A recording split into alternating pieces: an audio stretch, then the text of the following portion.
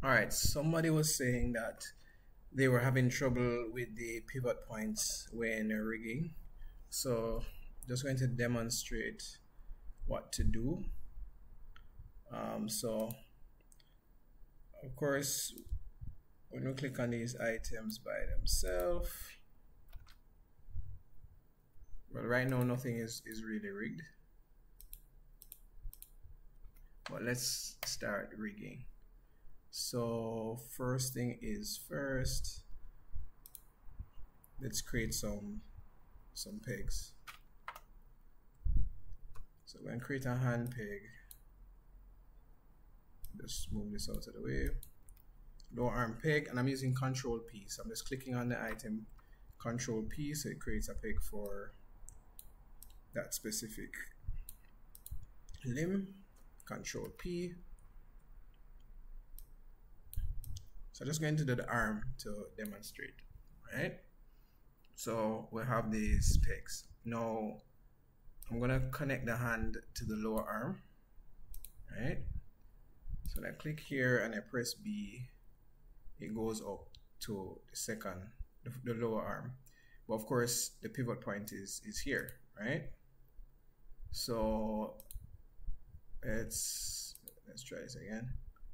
So let's say I grab this pivot point and I put it here, right? So that I can rotate this, right? Everything is grand. But when I click off of it and I go back, the pivot point has moved again, right? Confusing, right? Well, the reason for that is whenever you're setting compound pivot points, you want to use the translate tool up here. So I'm going to click on the translate tool. So you see this green and red arrow, and then I'm going to move it here, right? And now that I've moved it there, it will stay there, right?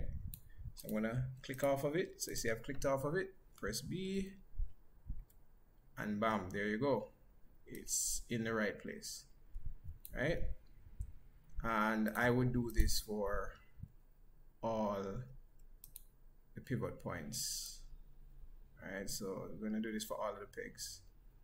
So bam, do it for that one, and then I'm gonna connect the lower arm to the upper arm, right? So that we can go all the way up to the upper arm, and as you can see, the pivot point is here. So I'm gonna shift this to about right here, right? So now I can move these things however I want to. See, the pivot points stay where they're supposed to stay because I use the translate tool, right?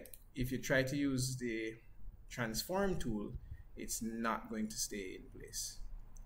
So hopefully that helps.